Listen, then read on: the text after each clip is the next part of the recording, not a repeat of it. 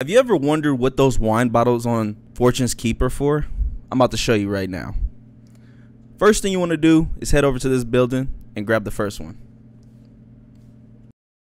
Then the next one is going to be over here in this building, right outside the front door. Head over to the big building. Go all the way up until you find the 3 bookshelves with no books on them. Place the wine bottles in the middle bookshelf, and then the door will open up. UAV. Money. Come on now.